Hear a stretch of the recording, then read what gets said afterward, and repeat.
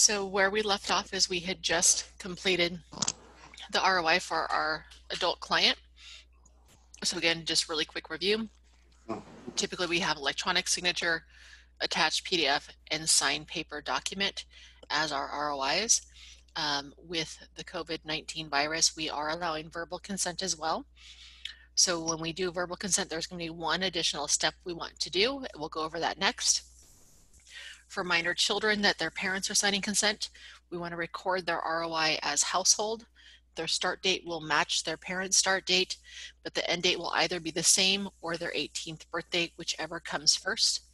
And if we have anybody on the call that is part of one of the Runaway Homeless Youth programs for an unaccompanied minor for those projects, we can have private profiles.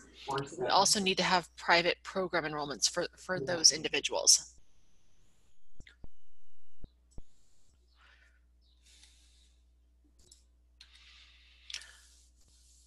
So a few things to show you on the ROI is about adding new ROIs also. So I'm going to go into our client record and show you how to add a note, which will, if we're doing a verbal consent. 080.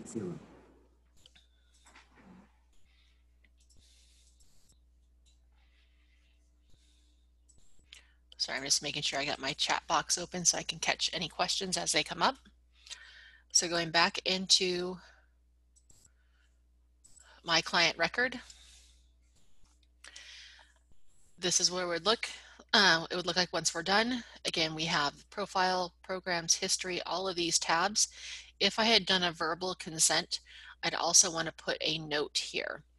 And so when I write this note in here, that'll be the sample we do.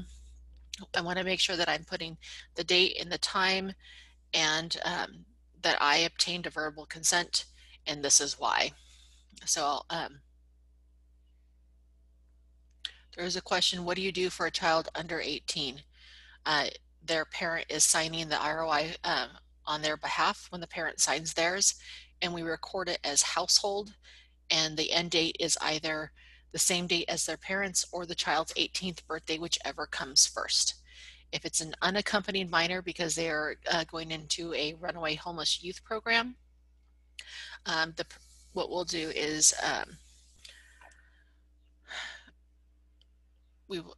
me think this one through. The permission is we would say yes and then sign paper documents so we can have them in the system. However, we would need to make their program, their client record private as well as the program enrollment private, because when the youth does become 18 and they can sign consent, then we'll want to get that, but we'll want to make sure that the program enrollment as a runaway youth remains private.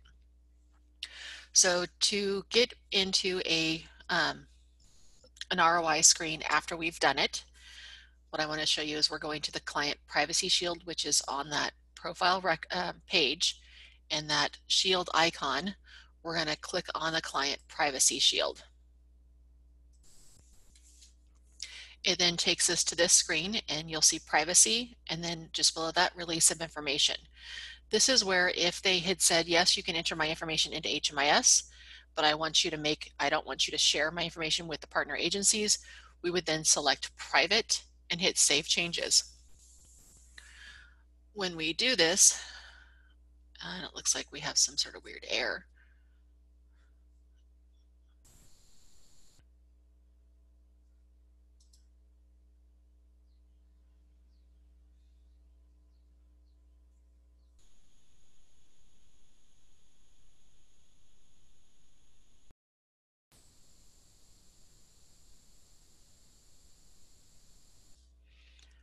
It could be very well that our vendor is doing some interesting things. That they've been adding things with the COVID-19 virus. So I've noticed some things being a little wonky. But again, if I wanted to have a private record, I should be able to click on private, the underscore then happens, and when I hit Save Changes and it works, which I'm hoping it will this time, and it's not. So I'm going to go to another record to show you how that looks.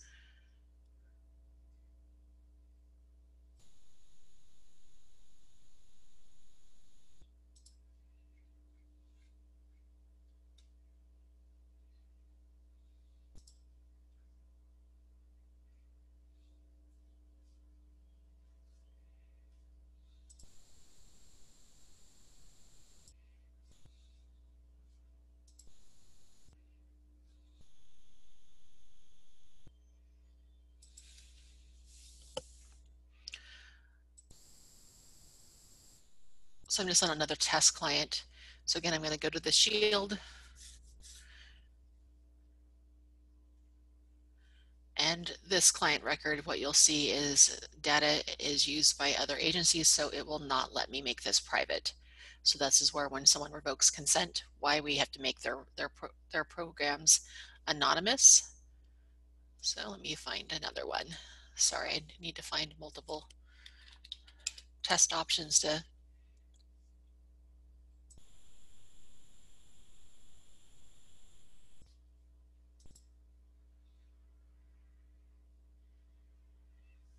Okay, so we're going to try it on this one. So again, I would just click private, hit save changes. And it appears that we have a vendor issue. So typically what we would see is this would turn green, this underscore would stay under private, and then right here we would see a padlock. I'm going to see if I can find a this client here, this test client, you'll see the padlock listed here. This denotes that this is a private record and that the record was created under this training agency, and only staff within the training agency can see this record. So when I go into this record to show you how it looks, you'll see that there's a padlock here on their profile screen. And then when I go into the privacy, we will also see it here. If I wanted to make this now a public record, because maybe when we worked with them, they were apprehensive about sharing their information. 3 months later, they want to get a referral to another program. We recommend re-signing a new ROI with giving permission to share their information with partner agencies so we can make that referral. You can then come into the client privacy shield, click on public and hit save changes, and then it'll now make this record a public record. Once it's a public record and other agencies have touched it, meaning they've maybe add a note or program enrollment or services or an assessment, that record is now essentially used or owned by 2 agencies and it can no longer be private. We would then have to make it anonymous if they revoked consent. Okay, I'm going to go back to my new test client. And I want to show you something regarding ROIs. If an ROI was expiring, again, they're good for 7 years, but we do have folks that have been in the system previously and their ROIs could be expiring soon. If you are working with a client, you see their ROI is expiring, let's say in the next 6 weeks. If you're working with them and you have them in your office, it is okay to get an ROI before the other one expires. However, the system does not always like overlapping dates on an ROI. So for example, here would be one that if they had an ROI that was signed on January 31st, 2015, and it was expiring on January 31st, 2020, and in this example, we are saying that the date is October 1st, 2019. The system would not let us put in this new ROI for this date range because of the overlapping dates. So what we would need to do is go into this ROI here and adjust this date to the day before our signature. So that way the ROIs would match up. So I hope that makes sense to folks to kind of show you how it looks. I'm going to go back into my client. I'm going to the client privacy shield. And what you'll see is here's the ROI that we did earlier. And let's say I needed my ROI to end at the end of this month and then start a new one because on this one they did not want to share, but now they do want to share. I would go into here and edit it to the day before they're changing their permissions.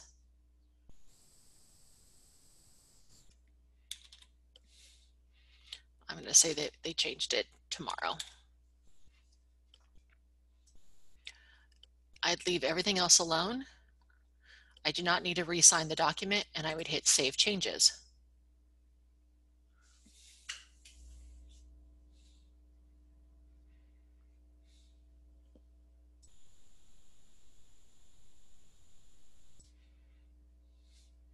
and it appears our vendor is doing some things with permissions, so it's not working at this moment. What would happen afterwards, just to kind of show you.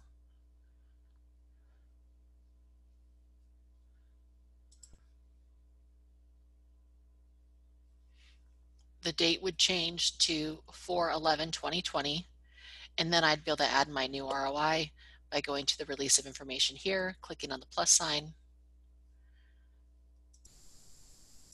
And if I ended the date on the 11th, then I'd need to start my new one on the 12th. And I can say, and here's the verbal consent now. So I'm thinking that our vendor is updating things as we speak. So that's why we're getting a few wonky things today.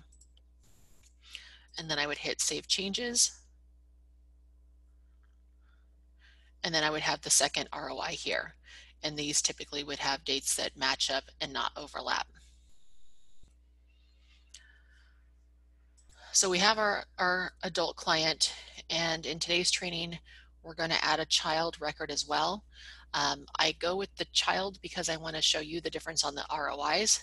However, this process would be the same whether it's with couples or partners or spouses. And the reason why I review all this information with everybody is what I have seen as an HMIS administrator is we do have staff that move from different programs to different programs in their jobs. And we do see staff also leave agencies and go to other agencies and therefore have different access roles. So I want to be sure that everybody is trained fully. So that way, if they do shift within their agency to different programs, or if they leave their agency and work for another one, that they can get access to HMIS without any hiccups.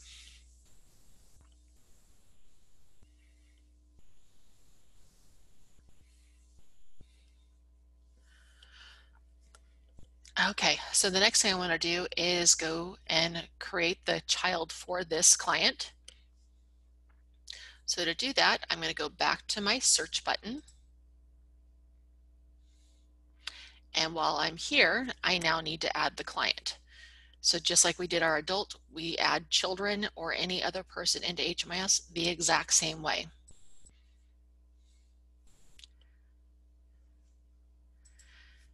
And I'm going to use, again, a fake number. I'm going to get the pop-up again in a second. It's going to ask me would I like to load that client instead. I do not, so I'm going to hit cancel.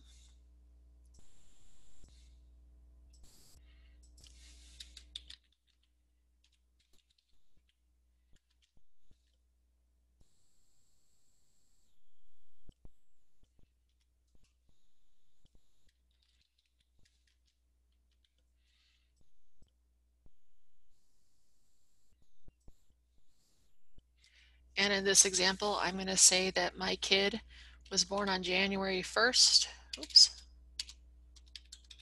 2005.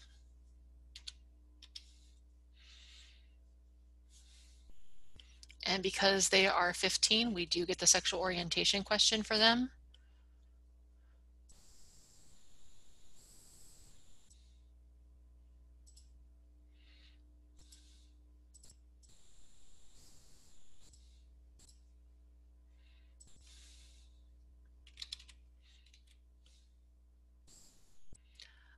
Zip codes for kids can be different from parents, so be sure you're asking this as well.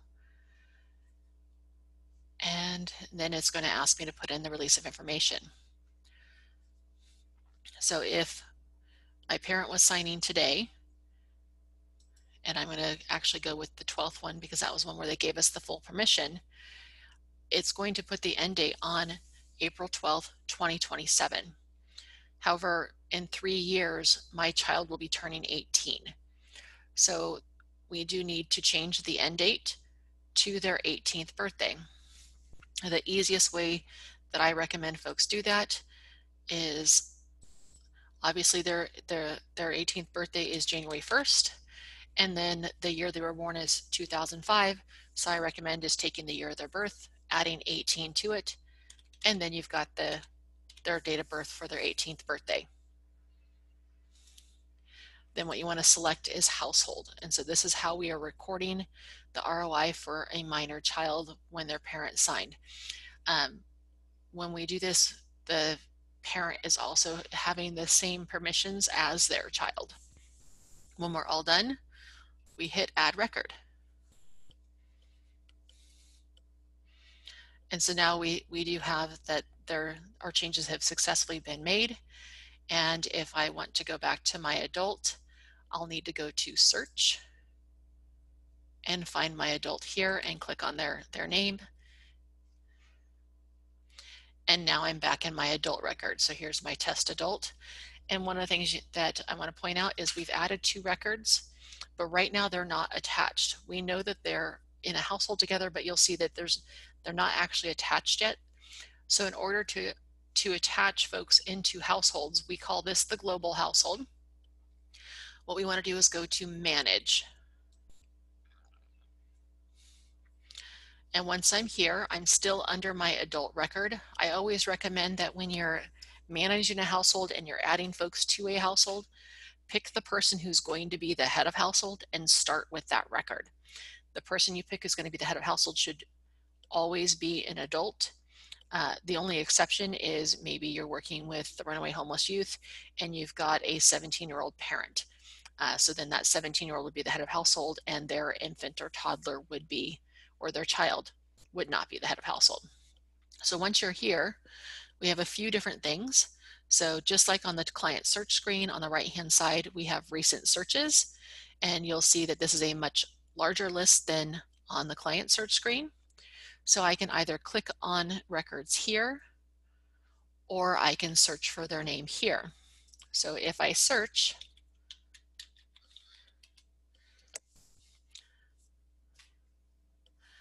the system then will give me any possible matches. So a couple things to point out. Here's my Tina 2 test kid, the one we just created. There's an add button, but if I go to this one, there's a join. Same with on the right hand side. Here's my Tina 2 test kid. I can add them by clicking here. When I see this half circle with an arrow, that's joining. What that means is if I click on here, I am taking this client and joining them to this person's household. And then this person will not be the head of household. It'll be the head of household of whoever is the head of household in that global household. Being that I want to not do that, I want to add my client. I could either click the add button here or here. When I click add, and this, again, we've got some wonky stuff going on. This usually says add to household. Then we have member type, and then we have the start date. The start date will always default to today's date. This is the start date that we are starting the household in HMIS. It's not necessarily a date of birth or a date someone was married or they got together. It's when we are joining them in a household in HMIS. So for example, if you're working with a couple and maybe they were separated for a while and then they got back together and now the other person is joining the household, you're going to go when they join HMIS for HMIS purposes. So even if they got back together a week ago, but now they're joining HMIS because they're going to be enrolled in a program together, it would be the date that they're enrolling the program together that you would have the start date, not, this is all about HMIS stuff, not necessarily outside of HMIS. Then for member type, we have a whole host of things. This is really about helping us quickly understand the composition of the household. And being that we're adding the kid, we want to select son or daughter, or we can scroll down. We have stepson, we have stepdaughter, we have child. So we have some gender neutral options down here as well. I'm just going to select child, and I'm going to have my start date be today's date, and then I'm going to hit save. Now what you're going to see is on the right hand side, what has popped up is we have household members. We have our adult here, and you'll see that the member type is not set, and we have an asterisk. What this means is this denotes this person as the head of household for this global household. And then we have our child. So we're not quite done. We do need to set the member type. So to do that, I'm going to click on this edit button, and I'm going to set this one to parent.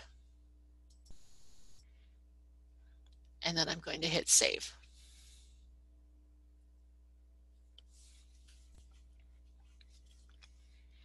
And it's really that easy.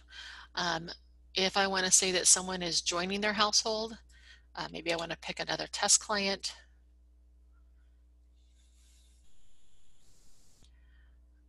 I'm going to say that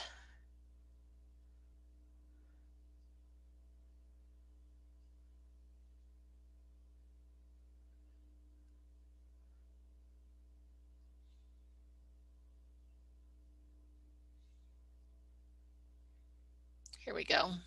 We have another test client here. I'm going to click the add. On all these other ones, it would be combining these two households, and I don't want to combine them with other household. I'm just saying this person here is joining my household. So again, I would hit add. It's going to ask me their member type. Maybe they're a roommate. I'm going to hit save. And then they're over here. When someone leaves a household, it's just as easy. If this person was leaving the household, what I would need to do is first select a new head of household. To kind of show you how that would look is I can click on this edit button and you'll see head of household. It will let me select any of the people who are in the global household. So if I needed to change it to here,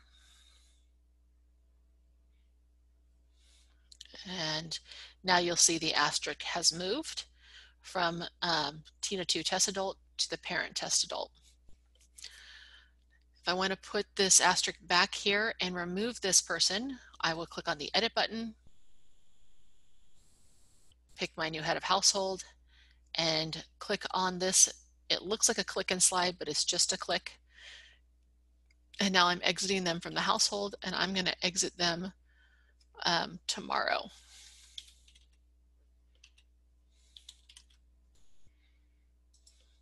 And hit save changes. And what we should see happening is the asterisk changed. If I adjust the dates that they joined the household, say yesterday, actually let me do this by Wednesday, and that they actually exited on Thursday and hit save, you'll see that they're gone. So it's really easy to add and remove folks from households. If I needed to put that person back,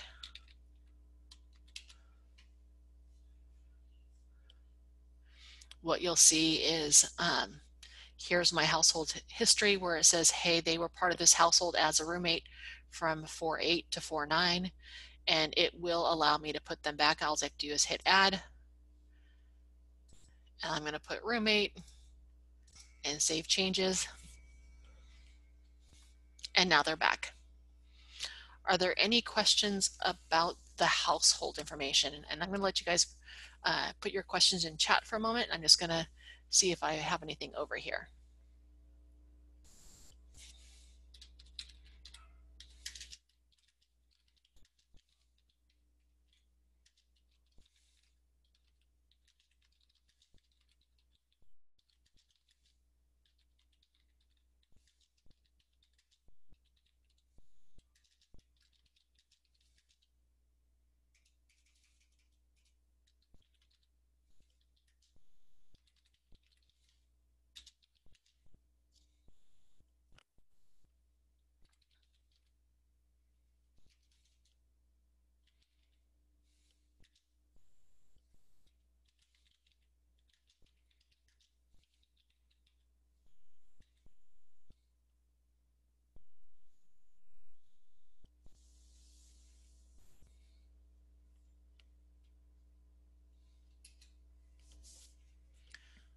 Okay, I don't have any questions on the household. So I'm going to go back to my profile on my adult. So when I click on here, so I have a few different options. If I click here on the right, it's taking me within this, which I don't want. This is for editing member types, but if I want to go to the profile, I can either click here on the profile, or if I click on the actual name of the person, it'll take me to their profile.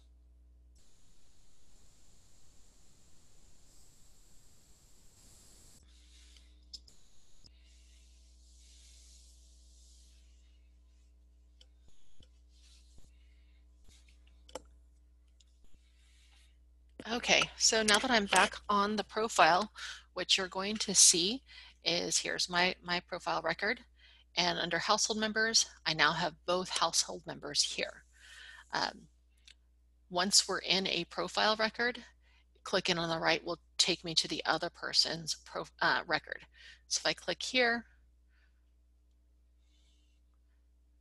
you'll now see that I'm in Tina 2 test kid, and my adult is listed here. And if I click on the roommate,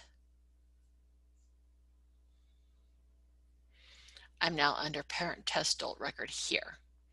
So it's a really nice, easy way to toggle back and forth between different clients.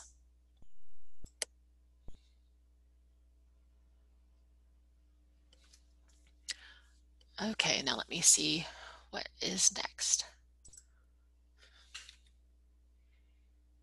So what we just did is we created a global household. We identified who the head of household was.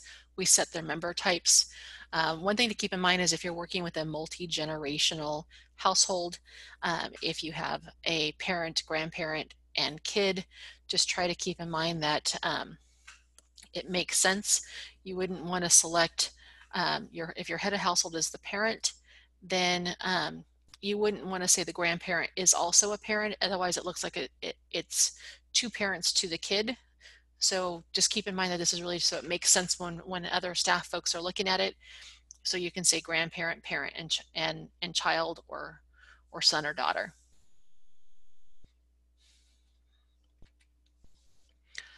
Okay, so here are the next things we're going to review. So we've already done the profile and we've added clients.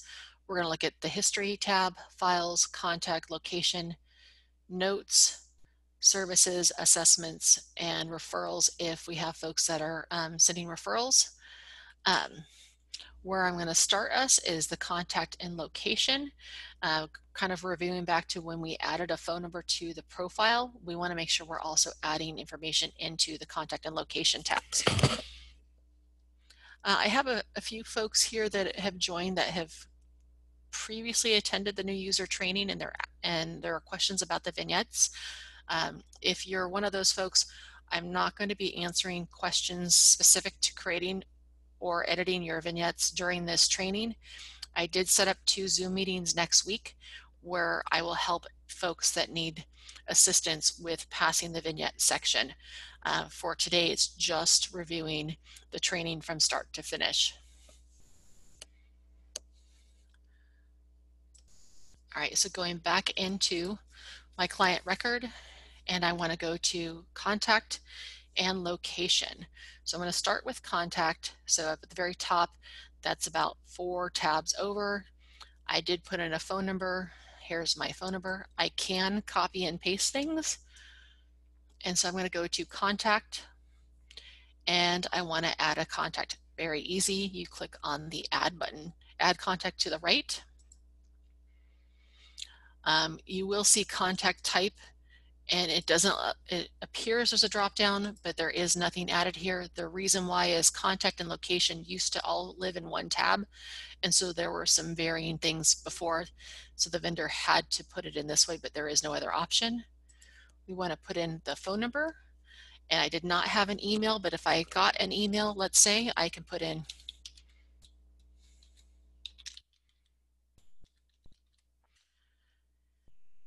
and then I have that this is an active contact. And then we have this toggle that says private. So earlier this morning when we talked about privacy settings and how we can make various things throughout the HMIS private, this is one of those times where we could make a contact phone number and email private. So only the agency that's creating it would be able to view it. To any other staff person in any other agency, if we make this private, it will not exist to anyone else. To show you how it'll look, I'm going to select private for now. I'm going to select today's date, and then we have a note section. So where this is important, think of your notes as instructions. So if this is a phone number and email for a client, maybe this is only a message. So you can say, for example, message phone only, please only leave your name and number. And so this would be just instructions that someone else would need, or in case you had forgotten what the instructions were, this would be your reference as well. When you're all done, you're going to hit Save Changes. And if I click back on the contact, that'll take me back to that home screen on the contact tab. And now you'll see here I have my contact. And what you can see in here is this is the client name, here's their phone number, here's their email, the date it was added. And what you can see here is there's a padlock. So that means that if right now I'm in my training agency, if I switched over to another agency, then this would disappear. And then I have the little dialog box here, so it will give me the note within this. I can also edit this by clicking on the edit button to the left. And let's say it's now okay to share this. I could untoggle the private, hit Save Changes, and when I go back to contact, the padlock is gone, nothing else has changed. Now let's say that this information is now bad and it's no longer active. We don't want to delete it. What we want to do is we want to untoggle active contact, hit Save Changes. When I go back to contacts, it doesn't show up here, but there is a thing that says show inactive contacts. And so I can click on this, and then the contact comes back. And let's say that this information is now valid again. It's really easy to move it back to being active. I click on the edit button and toggle back on active contact and hit Save Changes. And you'll see it's back. Next I want to show you is location. So location, we have two different types. We have hard addresses we can enter in, or field interactions. So to kind of give you an idea of both, right now what we have is we don't have any locations recorded. The map does give us various options. We can expand the map out to, currently it's on imagery. We can do imagery hybrid. It may just take a second.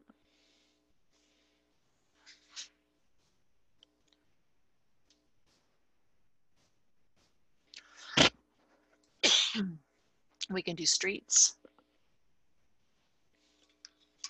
And essentially what we're getting is the bubble that's showing up on the map is, it would be your agency's main office.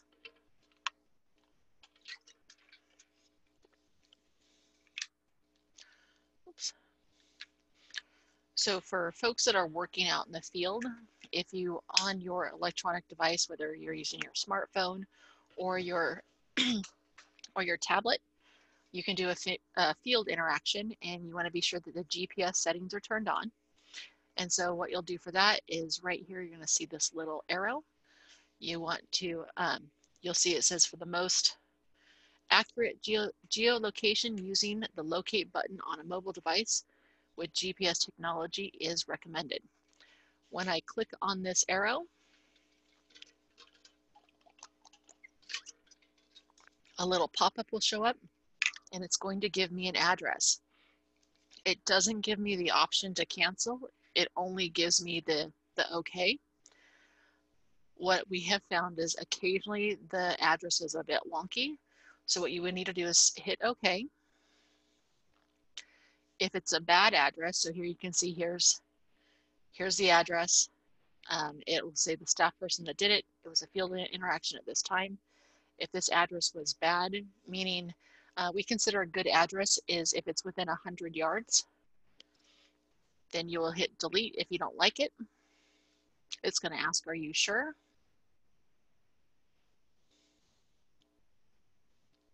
And then what you can do is you can add it again.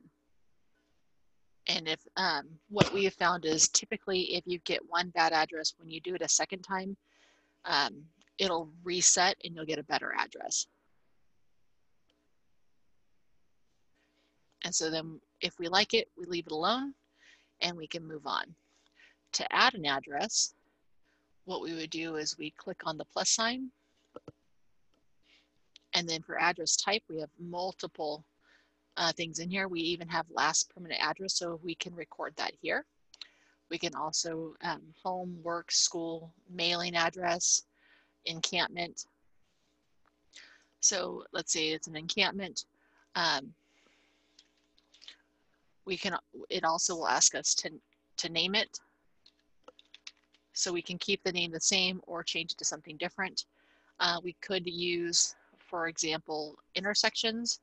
So if I want to say Howe Avenue and Arden Way,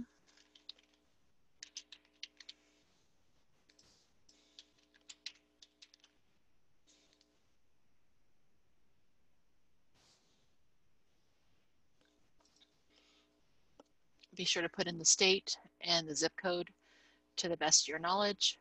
It's going to, for today's date, again, this will be an active location. This works just like the contacts. Same with private. For notes, again, this could be instructions. Maybe what we want to say is tent is behind the open lot. This is, again, we want to give folks instructions so they know where to go if they're looking for this person. Maybe they have dogs and you want to be aware. You can say client has 2 large dogs. Again, this is all about instructions, so we're keeping everybody safe and able to locate folks. When we're all done, hit Save Changes. And I'm going to go back to my location tab, just like I did with the contact. And what we'll now have is here is that bubble where we typed it in. So if we scroll in, we should see that this is pretty close to Howe and Arden. Let me go to street so we can verify that.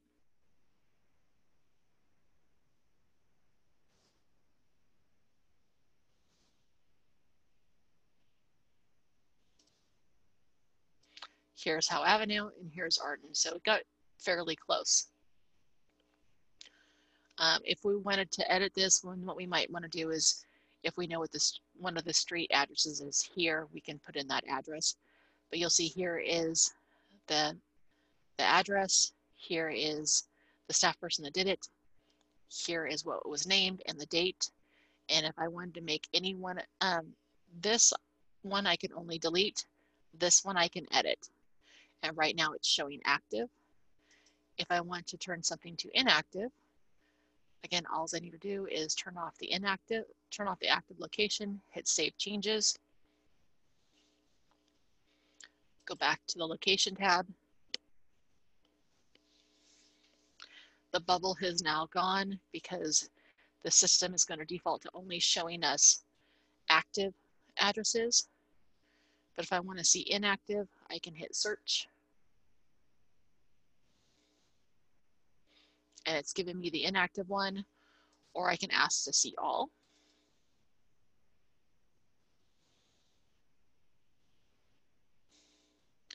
Or I can say I only want to see addresses.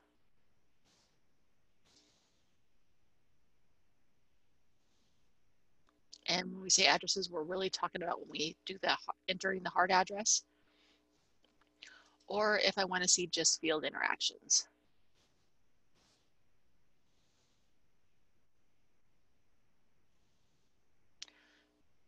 So again, where this is important is if we don't have phone numbers and emails and we need to physically go out to where someone has been staying so we can let them know of a housing opportunity.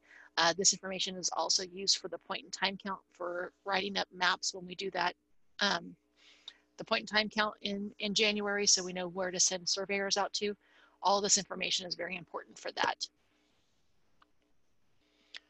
Any questions on contact or location?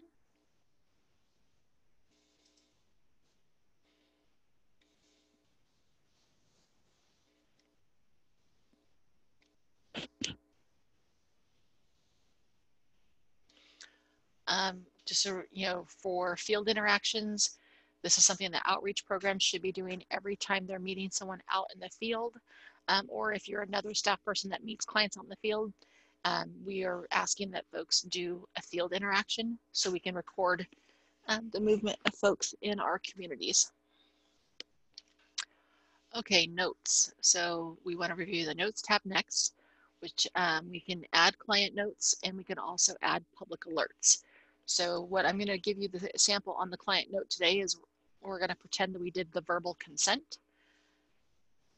So going back to my client, and just to the right of location is notes. And to add a new note, it's very easy. You'll see client notes here, add a client note. When you title things, it should always be short, sweet, and simple. If we're doing long paragraphs here, it'll be very cumbersome for someone to figure out what's going on very quickly. Save more of your detail for the body of the note. So I'm going to say verbal consent obtained, and time tracking. This will give you hours and minutes. This is how it looks. Where this could be helpful is if you wanted to write a note that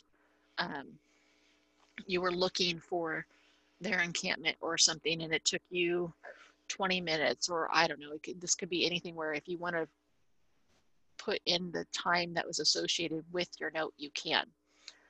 Otherwise, with this particular note, if I just want to say, hey, I obtained verbal consent, say I reviewed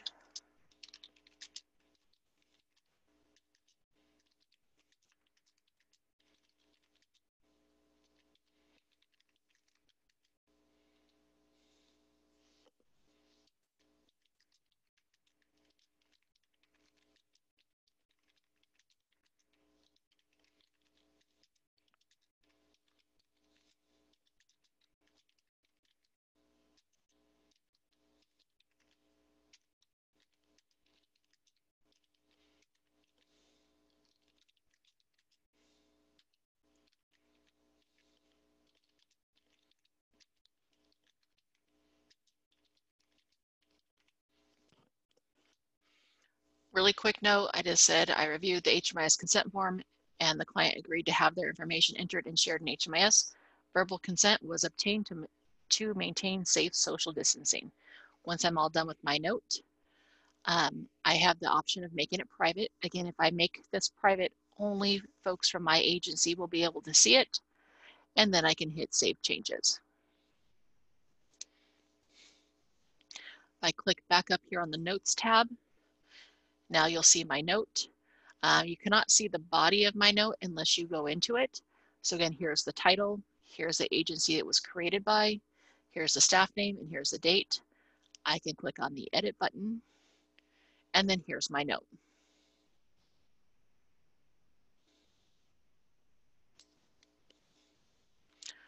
The other thing we have here are public alerts. So this by nature is just what it is. It's about alerting the public. What we use public alerts for in our systems is if the coordinated entry departments are trying to reach somebody for a housing referral and we don't have current information or current locations to find them, we may put out a public alert to let folks know in case they come across this client that, hey, coordinated entry is trying to reach them because they have a potential housing referral. Other times we use public alerts is for health and safety risks. So for example, maybe we're using this because we were meeting with our client and they were suffering from their mental health symptoms and were expressing suicidal ideation, and then they disappeared on us. So maybe we write a public alert saying, hey, this person has not been in contact with us, and the last time we seen them, they were unstable and expressing suicidal ideation. Please, if you get a hold of them, have them contact me. Those are times that we would use public alerts. And so what we're going to do to create a public alert, we're going to click Add Alert. And I'm just going to say Health and Safety. So again, this is supposed to be short, sweet, and simple. Here's the agency that's creating it. And then there's an expiration date.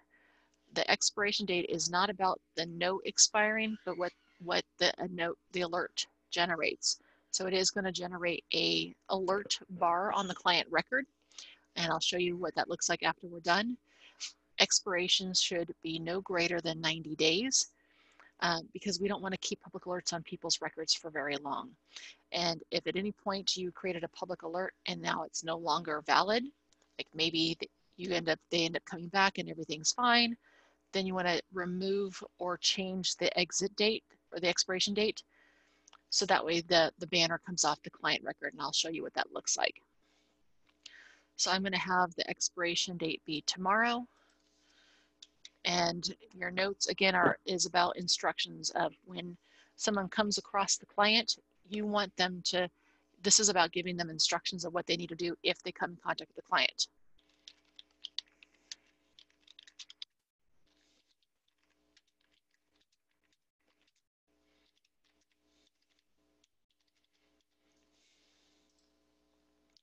Scroll down, you do have the ability to make public alerts private.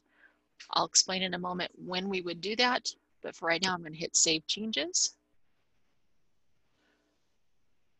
And when I go back to notes, here's my original note, and now here's my public alert. Now what this does is when I go to my profile page, when I click on here, you're now going to have this yellow banner that says Public Alert. This client has been issued a system-wide alert. Please review the notes for full details. When we do public alerts, this does not send out emails to everybody in HMIS. It doesn't send out phone calls. The only thing it does, it puts the banner on the client record. So in order for someone to know that there is a public alert for a client, they have to actually go to the client record. So that's really what it's about, is just if someone so happens to come in contact with them, they open the HMIS record, they see this alert, then there are instructions. To get to that particular note, so if we say, hey, here's a public alert, what's going on? What do I need to know? If you click on this little arrow, it's kind of hard to see. It's red when my mouse is not there. When I click on it, it'll take me directly to my public alert. And it'll give and then again, ideally you should have your instructions on what you need to do if you're in contact with this client. Times we make it private. Where this would be appropriate to make a public alert private is when the alert only applies to your agency. So for example, if you are a provider that is running a shelter and maybe your client doesn't get along with a staff member at that shelter or another client at that shelter, it may be appropriate to write a public alert saying that these people need to be kept separated. And that would be a time that you can write a public alert, but make it private because it would only apply to your agency and your shelter. If I wanted to change my expiration date so I can take it off, I'm going to put it on yesterday's date and hit Save Changes. And now when I go to the client profile, you'll see that that banner is gone. Does anyone have any questions about notes or public alerts? And I'm not seeing anything in the chat boxes. That's where I'm looking for my questions.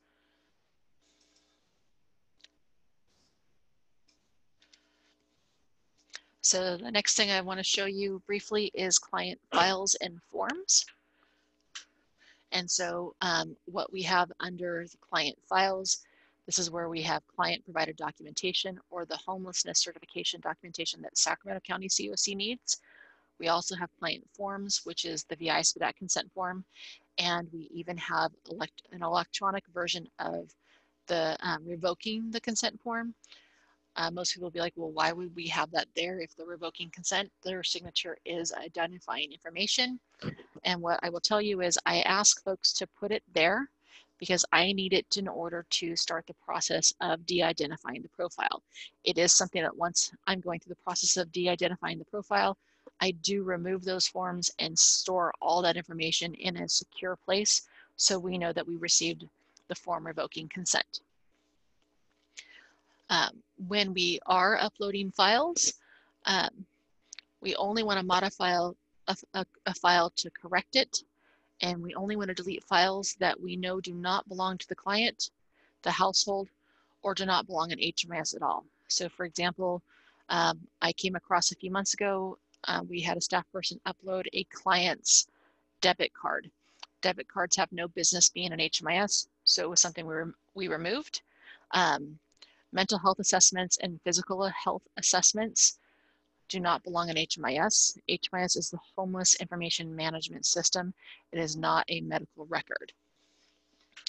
When we're adding or uploading files, we have categories and names that are drop down, and I'll show you those. And essentially what you would need to do to upload a file is you would need to save that file on your computer first. And we do have the option of adding files and making them private, so only your agency can see it. And then for forms, again, what we have on there is the VI Expedite consent form and revoking consent. HMIS does have the ability where we can build forms for other folks, but we are limited to signature lines and check boxes. So going back into HMIS, I'm on my adult client, and what you'll see here is files. So I've clicked on that, and this is where we can add files and forms. So to add a file, it's very easy. You hit the plus sign. You want to select your category, and what you'll see is we have quite a few categories to choose from. You can select, for example, identification documents, and then we have plenty of predefined names. So again, please review these before you select other. What other does is it gives you a text field to type in things, which is great if we don't have it. But what I can tell you is we have lots of different things in here. And when we stick with the predefined names, it is much easier for us to run system-wide reports.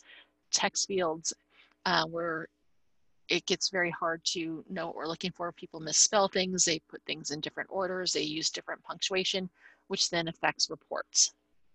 So again, please try to stick to the correct category and predefined name and stay away from other whenever possible. If going back into identification documents, if I wanted to say that I was uploading their driver's license or ID, again, this is something I would have needed to scan and put in my computer. I would then select my file. It'll take me to my file explorer. I select the file and hit open, and then I can make that record private. Again, this is where it would only exist to my agency and not to any other agency, and I would hit save changes. I'm going to go to another client record really quick to kind of show you what the files look like.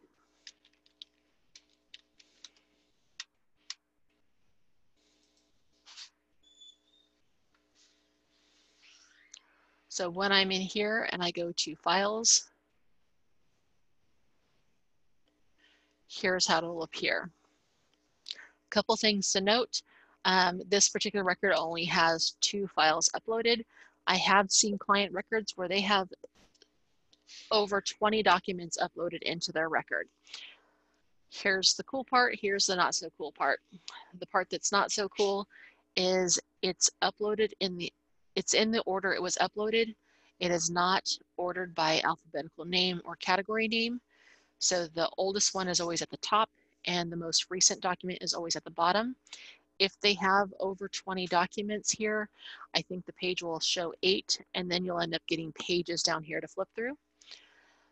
This little double box means that this is attached to various other projects or program enrollments because they need this document for their program. So you can, within a program enrollment, link to these documents so that way your program has the documents it needs for eligibility or audit purposes. And then down here we have client forms, And you can see here are all the different VI spit out ones we've done for this particular client. This works just like the electronic or HMIS consent form. You click on add form, you choose the one that you want. For the training agency, we have 3 forever. Once you get into your own agencies, you'll only have 2. The reason why the training agency has 3 is we have both the Sacramento CoC and the Yolo CoC VIs for that consent form. To add these, it's really easy. You click on the form and you can hit add, or if you select this, you can upload the scanned version.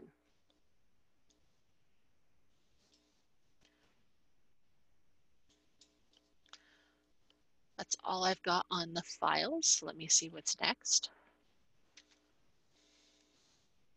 Assessments. So the assessments tab, and just to show it in here, is a little over to the right. And so what we have in HMIS, we have essentially 7 different assessments now, depending on your agency. So typically what you're going to see is when you're in your own agency, you will see 3 different VI SPDAT forms. That's where you'll find these. We do have the training on Monday, and this afternoon, actually during lunchtime, I'll be sending out the link for that training. But for the VI SPDAT, with the, just to kind of give you a little information, we have 3 types. We have families, single adults, and transitional age youth. Those are our options. For families, it's for all households with at least 1 adult and 1 minor child, and we only need 1 VI SPDAT for the entire family. Then we have single adults. This is for any adult age 25 years of age and older with no minor children as part of their household. If we're working with, for example, a couple with no kids, then we would do a single adult VI SPDAT for each person. And we have transitional age youth, or TAY, and these are for TAY youth with no children as part of their household, and they need to be between the ages of 18 and 24. On Monday, when we review the VI SPDATs, there'll be other details we'll go into at that time. But just to kind of show you what we have is in the training agency, we have V2s up here, and then we have just the VI SPDAT.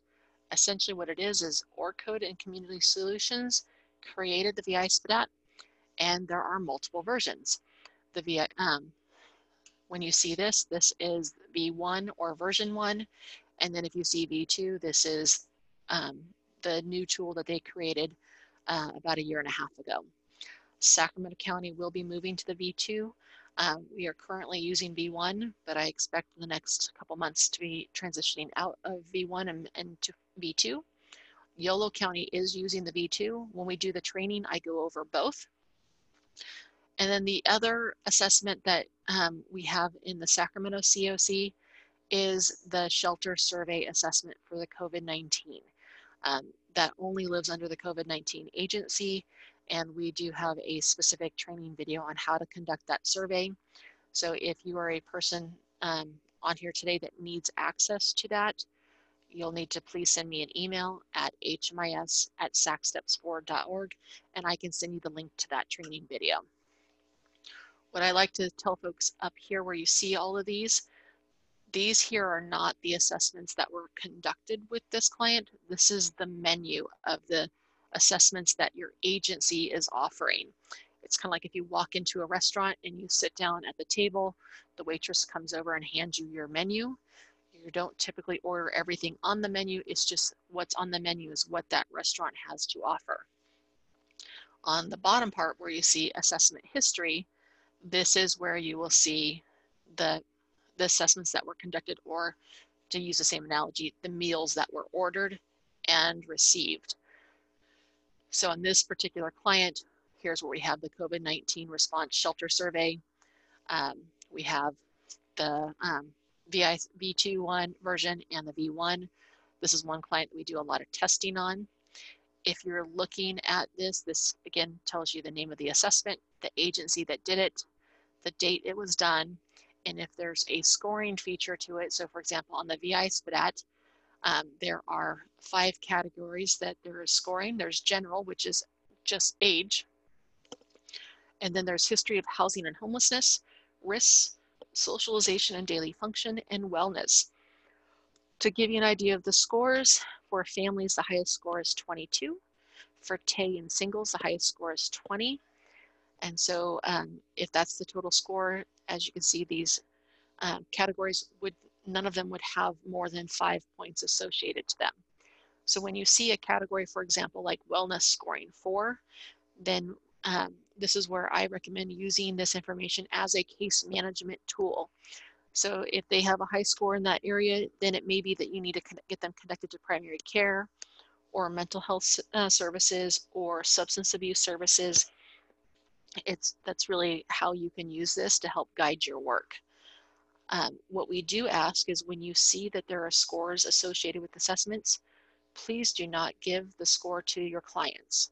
So even if they've had a VI SPDAT and you see they have a score, please do not tell them that information.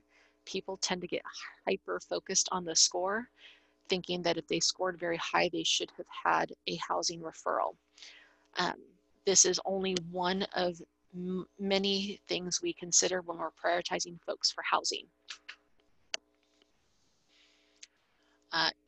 If when you're in here and you see an assessment, like for example, on this one, you wanted to know how did they answer these questions to receive this score, you can click on the edit button to the left and it'll take you into the actual assessment and it'll show you how they answered all those questions.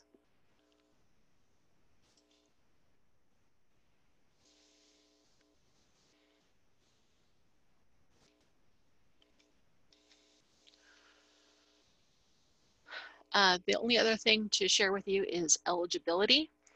So for Yolo County folks, one thing to point out for you is Yolo County is using the community queue feature in their coordinated entry. So if someone is experiencing homelessness and they have a VI SPDAT assessment conducted, what we want to be sure to do is that they have an active community queue referral or they have a referral to a housing project. There are 2 ways that we know that. One is on their profile. And what we'll see is if they have an active community queue referral, it'll say it here underneath their picture and their UID. Or they'll say program referral. This client has a pending program referral. You typically would not see both of these listed. It would be one or the other. So they don't need multiple referrals. They only need one. The other place we would find that is under history. And I think that's the tab we're going to review next. So let me just double check.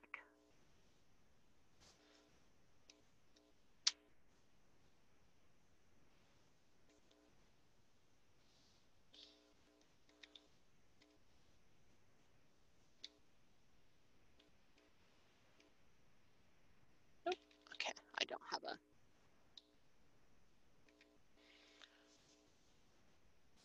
So for history, and I'm staying on my Lindsay test client so I can show you some things. This is a client that we do a lot of testing on.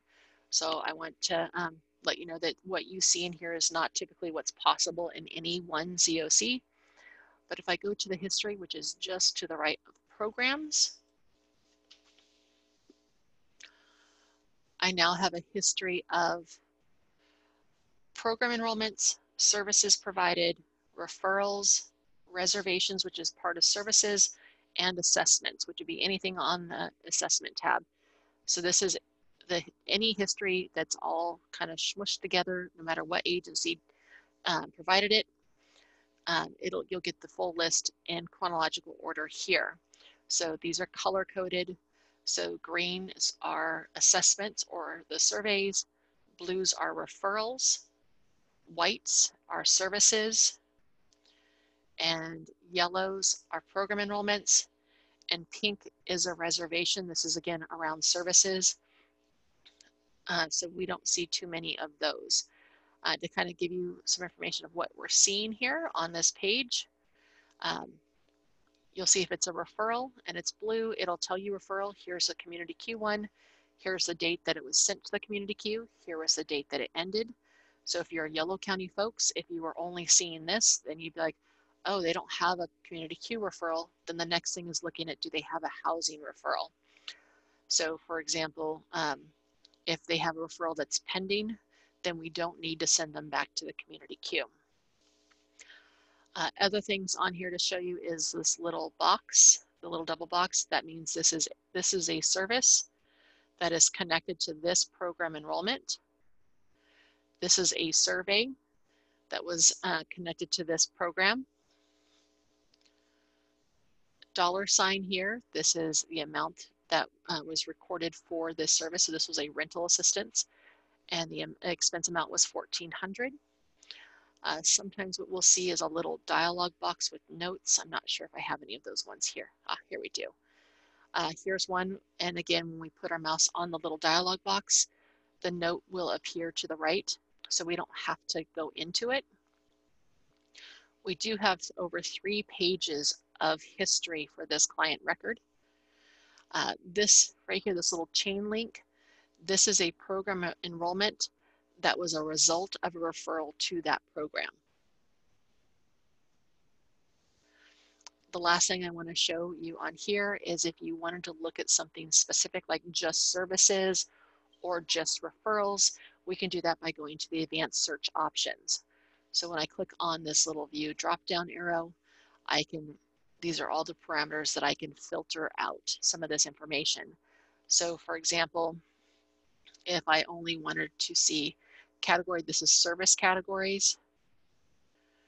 So let's say I only want to see services around case management. I can also select the type, assessments, programs, referrals, services, or reservation. So I'm going to select services.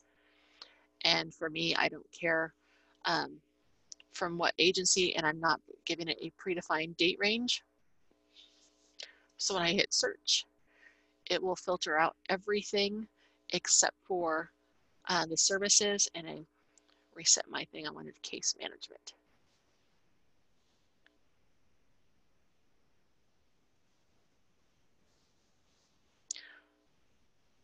So now here's all the case management services that this person received. And so what we have here is there was this one, which was a test. So on September 13th, 2018, they received this service. Here's my note. They had case management service from December 20th to March 13th, 2020. So this is the date range. This is the first service they received. This is the last service. There could be no services in between, or there could be multiple services in between. To know that, because this is a date range, I would go over here and click on the edit button. It takes me into the actual service. Here's the start date and the end date. Here's the agency that was providing the service. And when I scroll down, the attendance or entries, this is how many different dates they received at that case management service.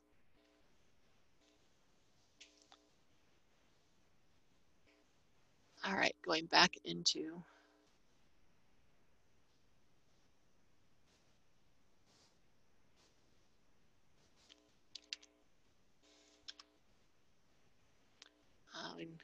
our software is not liking me right now.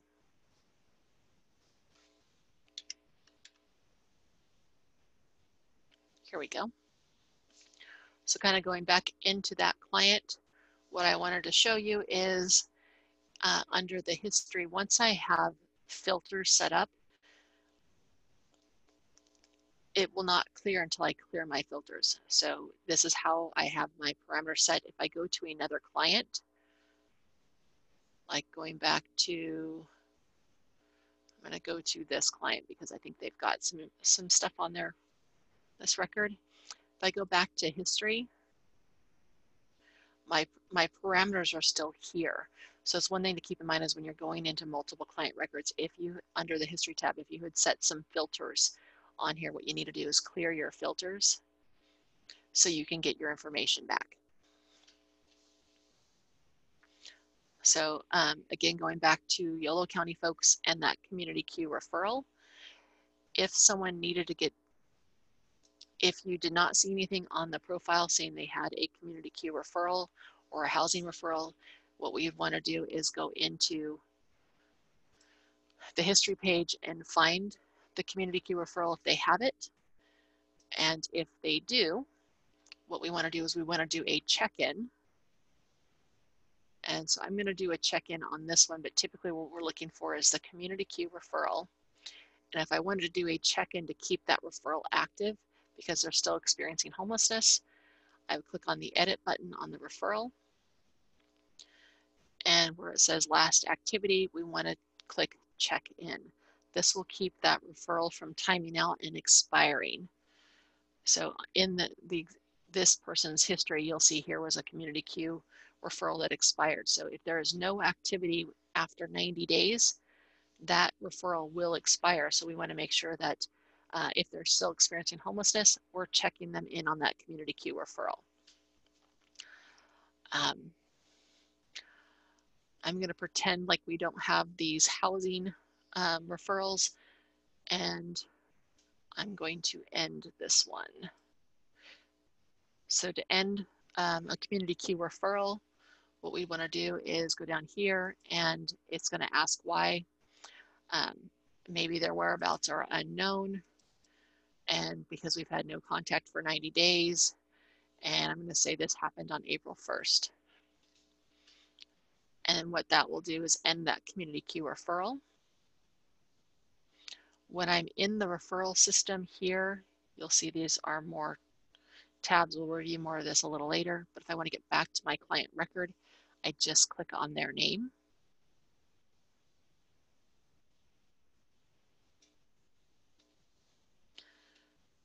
And then going back to assessments, what you'll see is I don't have any pending referrals or the community CoC referral. So if I needed to get them back on the community CoC, I would go back to assessments.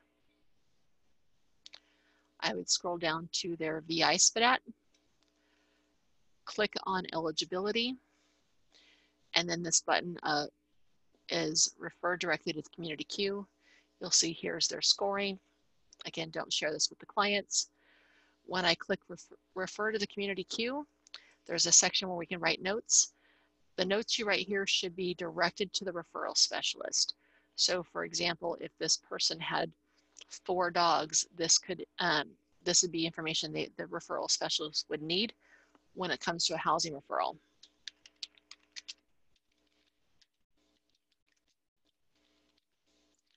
Other things that would be very important is maybe a client is in a wheelchair.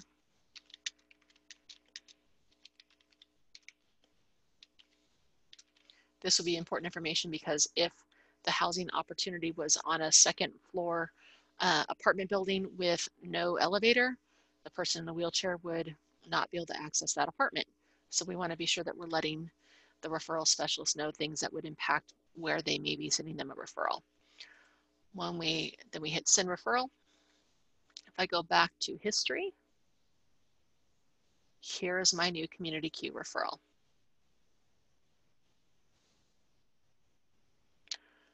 Does anybody have any questions about the history tab or the assessments tab?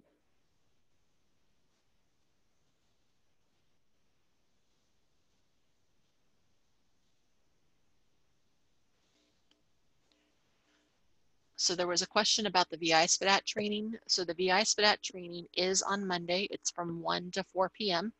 I have not sent out the Zoom link for that yet. I will be doing that during the lunch break.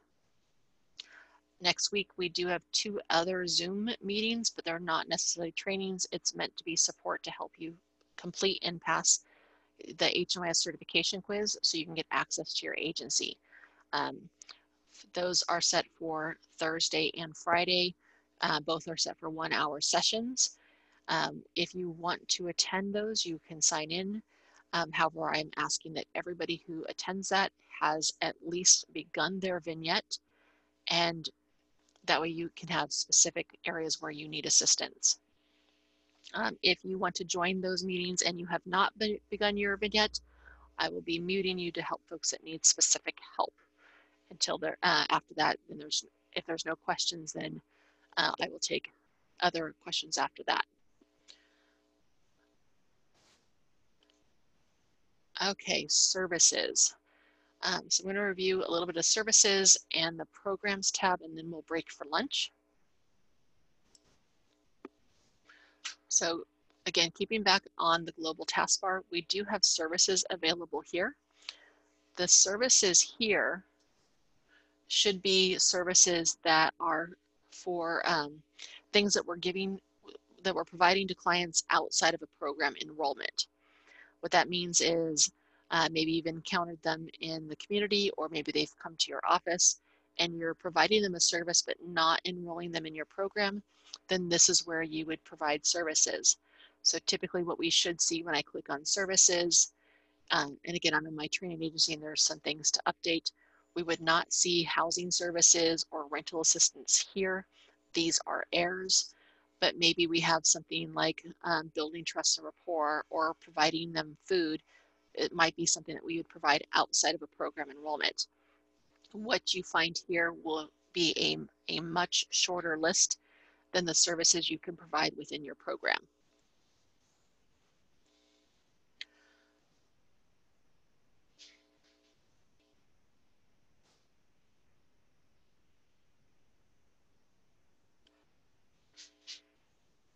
So the next thing I want to show you is the Programs tab. So when I click on Programs, what you're going to see at the very top, this is the program history. So this is all the programs that this client has been enrolled in. Here's the name of the program. This is the agency that owns the program. Here is their start date. Here's the end date. And if it says active, it means they're currently enrolled in that program. And then for type, we have two types. We either have individual or we have group. Individual is just that. Group means that there are multiple people enrolled in that program enrollment together. This little chain symbol right here, this is a program enrollment that was connected to a referral that was sent to it. This is a private program enrollment, so where you see this padlock. And if we scroll all the way down, then we have programs available. Again, when we get down to here, this will vary depending on your agency. And again, just like on the assessment, this is the menu of programs that your agency offers, not necessarily all the programs that this person qualifies for or is eligible for or should even be in. This is just your menu. So when we want to enroll folks, we'll go down here to enroll them. But right now I want to show you some things that are inside the program enrollments, and then we'll take our lunch. So to go into a program enrollment, what we want to do is click on the edit button next to it. When you're in your own agencies, if you see programs like, for example, the City of West Sacramento, you will not have an edit button for that. You'll have what looks like an eyeball so you can view it, but you won't be able to edit it. You can only edit program enrollments if it's part of your agency and you are in it.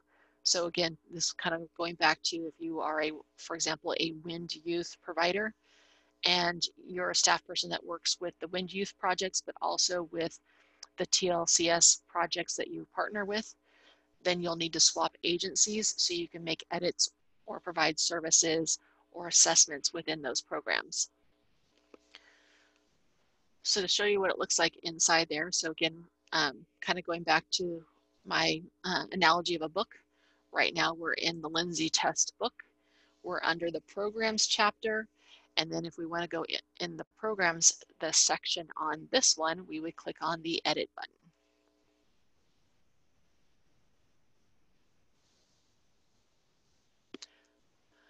Once we're inside the program enrollment, again, you'll see here's the client name, here's the tab, then here is the name of the program that we're now working in. And once you're in here, what you'll see is when you go into an existing program enrollment, it'll always default to taking you to the history for that program. And so what you'll see here is services that have been provided. These are referrals that were sent from the agency.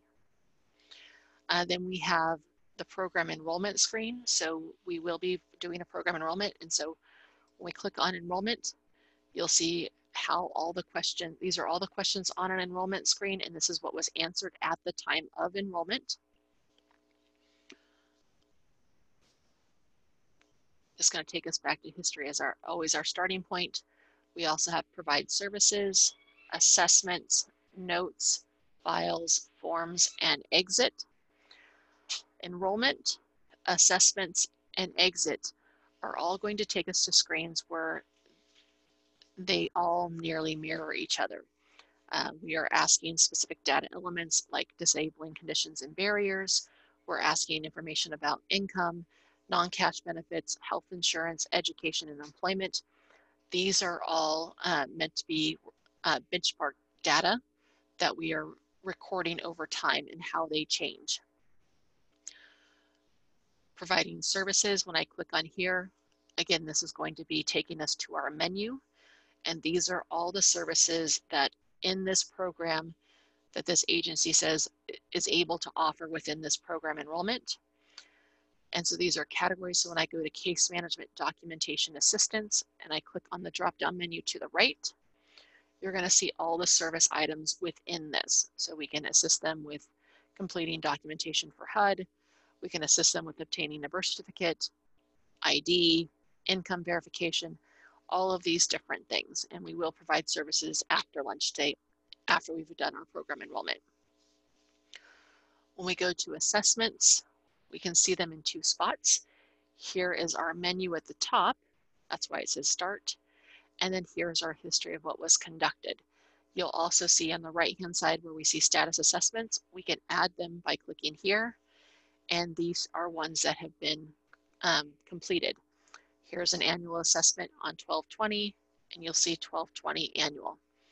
Here's a status. This is 12/20/2019, and here's 12/20/2019. If we want to see how the questions were answered, we can click on the edit buttons to the left here, or on the right-hand side next to these ones, then we click the edit buttons here. Then we have notes. These are notes that you can put in specific to your program. And it works just like on the global taskbar. You just click add note. Then we have files. And from file, we can either add a file just like we did up here on the global taskbar, or we can link from files.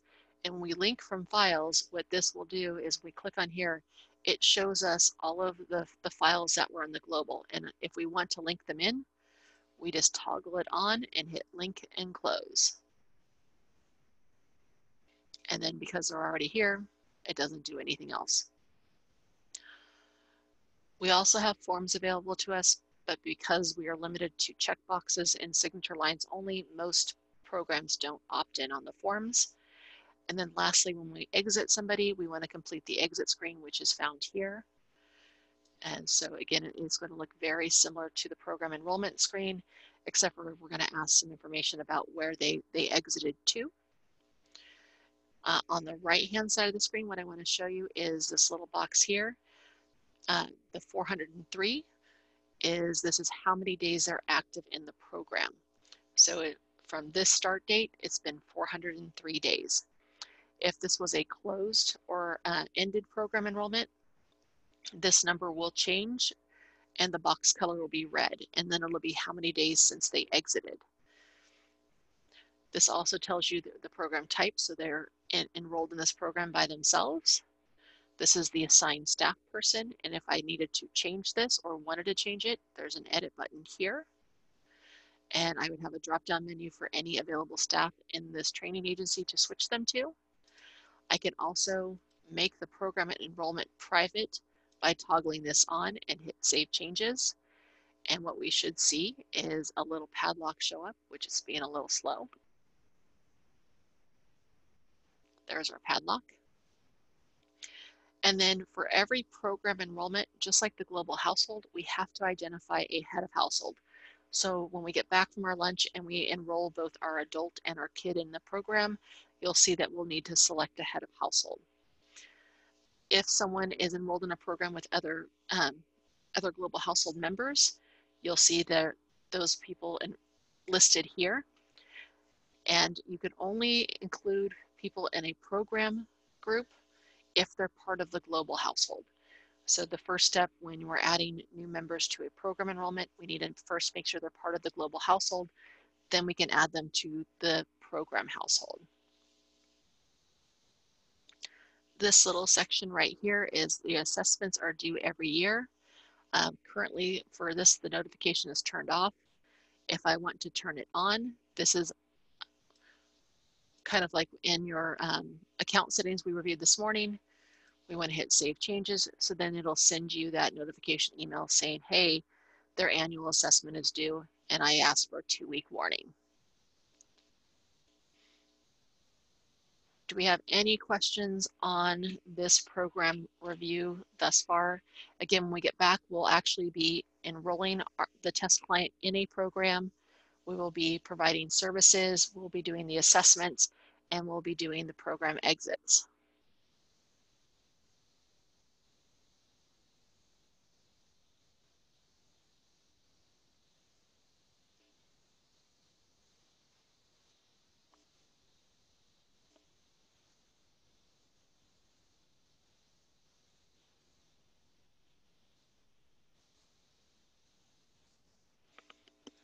There was a question about my comment with helping people who have begun what.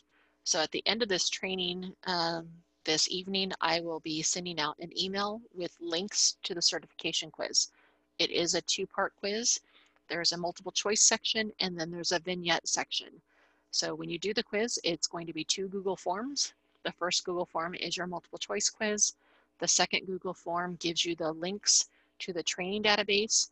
It'll give you your username and password for the training database, and it'll give you your vignette, so information about your fake clients and the program enrollments.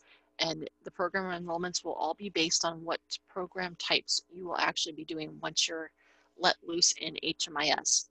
So my comment about the 2 sessions next week on Thursday and Friday, it is intended to help folks who are struggling with completing the vignette and need assistance. So what I am requesting is anybody may join, but if I have if a person joins and they have not begun their vignettes, I'm going to reserve questions for folks who've already begun the vignettes.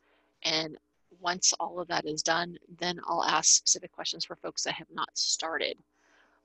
However, just be aware that that is not a time where I will be doing your vignette for you. It'll be, again, just asking and answering specific questions.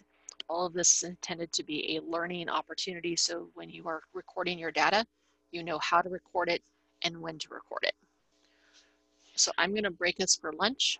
My clock says it is 12:14. So I will say that our lunch has started at 12:15 and we'll resume the training at 1:15. So I hope you guys all have a good lunch. Be sure to get on your email to get the 3rd Zoom link for today. And I do expect it will be done between 4 and 4:30 this afternoon.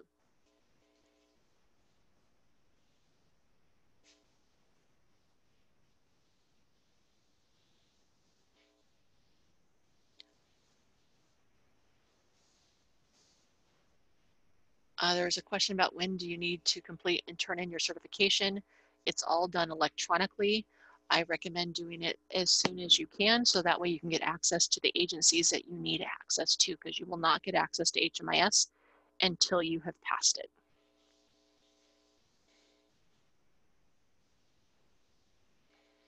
All right, I'm going to end this Zoom session.